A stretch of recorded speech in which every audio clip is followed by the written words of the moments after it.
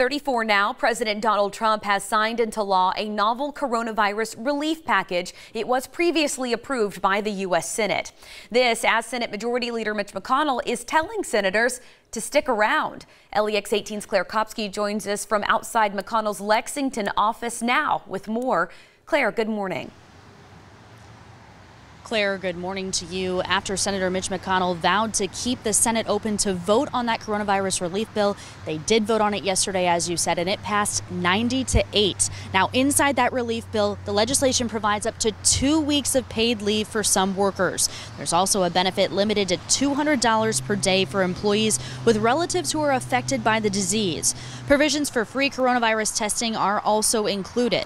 Although some Senate Republicans were previously critical of the House's legislation, they stress the need to get aid to the public.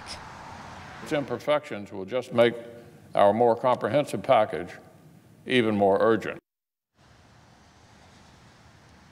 Now, after the Senate voted yesterday, McConnell urged senators to stay in town as they have another order of business, and that is a $1 trillion economic stimulus package. Claire, back to you.